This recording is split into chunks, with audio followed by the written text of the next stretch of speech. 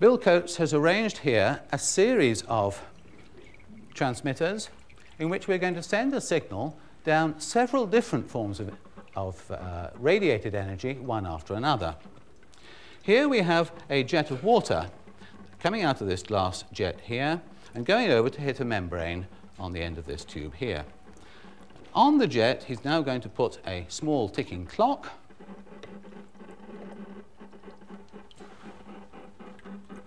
And now ripples going down the jet start very, very small, but they get bigger and bigger, and when they hit the diaphragm, one can hear the ticking of the clock.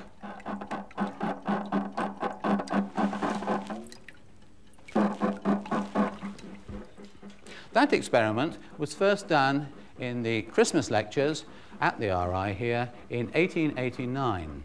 It's a long time ago. But we're going to follow it now by picking up that vibration with a laser beam.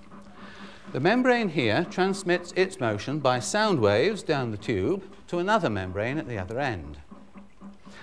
On the middle of that membrane is fixed a small mirror. Over here we have a laser. You see the beam, and Bill sprays aerosol into the beam. The beam is reflected from the mirror to a receiver here that then gets the message. We switch that on. If I put my hand in the way, it stops. And of course, if I stop the jet, it stops. Well, now I put another microphone round in front there to pick that up. And Bill Coates has arranged that that microphone signal comes into this little box here and controls the current in an electric wire. So the message is now going down an electric cable to control this ordinary hand torch. And the hand torch is sending ordinary light, not laser light, over to a receiver here. Switch this on, and its signal is being picked up on this. There we are. Now I can chop this beam. And finally, of course, that signal is being picked up by radio mic here with an aerial transmitting radio waves to the aerial of a receiver.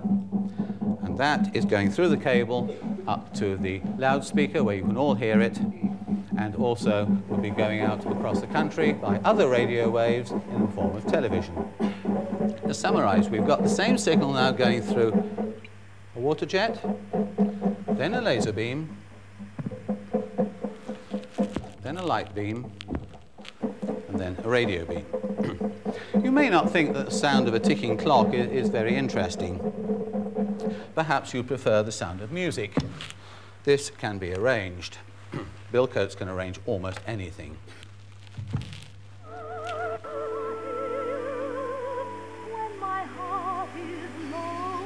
Sound of music going down a light beam.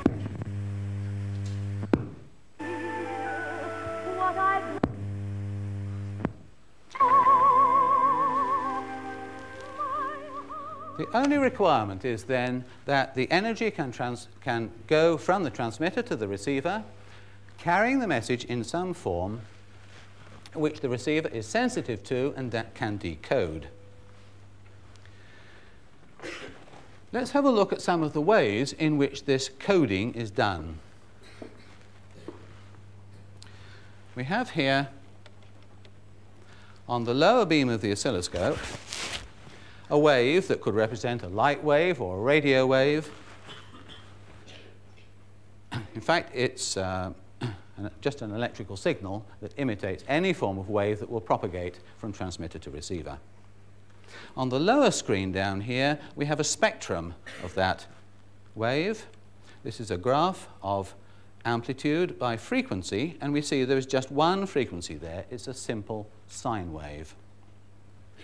Well, now on the upper beam of the oscilloscope here, we have a signal of 1 kilohertz. That's the same as the Greenwich time pips. And let's say we want to transmit that to some distant point by radio.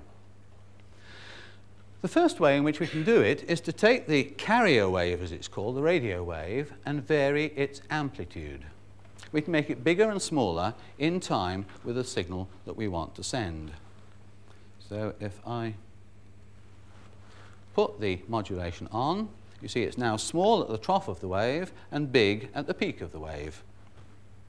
And at the receiver, if the receiver is expecting this sort of signal, it can follow those changes and give us back the original wave and use it, say, to drive a loudspeaker to tell us exactly what time it is.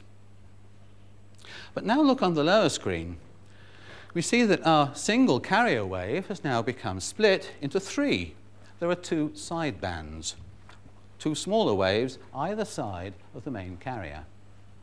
And those are exactly 1 kilohertz either side of the carrier, because it's 1 kilohertz, 1,000 waves per second we're transmitting.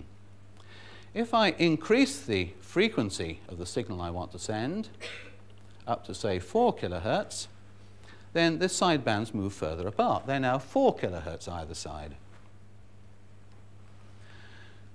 That means that if we have a faster signal to send, we've got to use a wider range of frequencies to send it.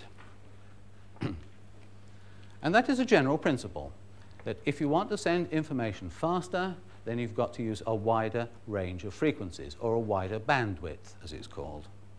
There is another way of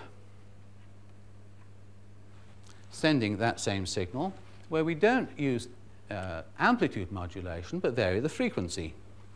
If I press the button here, now the amplitude is constant, but we're varying the frequency of the wave.